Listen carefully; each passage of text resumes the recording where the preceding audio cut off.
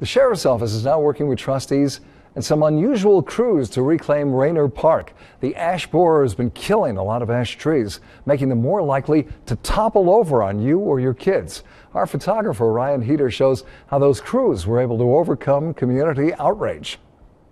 We knew that it was bad. I knew what to watch for, and we knew that this would be the year that if we didn't get these trees down, that there would be a big danger of limbs falling on children, someone being injured. It looks like a tornado went through here. This is the Pride program. These are inmates who've been sentenced to the Clark County Jail and non-violent offenders. They work pretty much 5 days a week. They're taken out of the jail. They're working in different programs. We always appreciate when the sheriff offers to bring Pride workers out for us. The inmates come out. And today we've brought out 3 crews of inmates, and we're cleaning up all the brush and debris, and we're chipping it.